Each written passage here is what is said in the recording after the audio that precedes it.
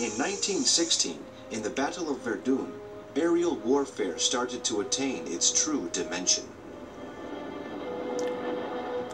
The best-known Nieuport model of the First World War was undoubtedly the Nieuport 17, which entered the conflict in March 1916.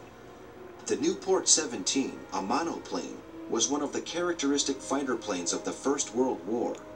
It had been designed by Delage and served the British Commonwealth forces in France, Belgium, Italy, and Russia, and was used by numerous aviation aces at the time.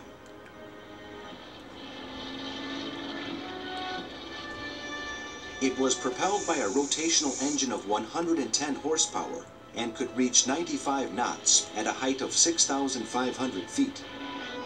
Its weaponry normally consisted of a fixed Vickers machine gun, even if some were provided with rockets to attack airships.